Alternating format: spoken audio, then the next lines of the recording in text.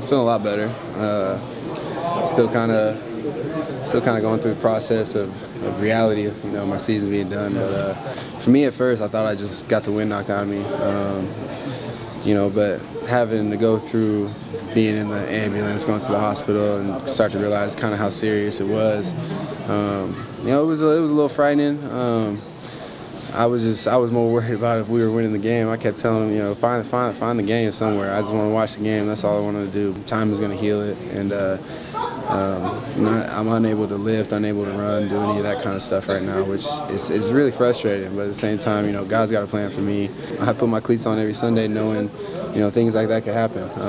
It's a violent game, and I'm not mad about the hit. I'm not mad about any of that. It's just part of the game. Does it cause you to rethink your career at all? Oh, hell no. No. As soon as they told me today I could put my pads on, I'd be out there in my pads, man. As soon as I'm healthy back and able to get back into the gym again, able to get back doing my routines and getting back ready for next season, I'm going to be all in for it. And, I can't wait, because it's only going to drive me. It's only going to make me a better person, a better player. I'm excited.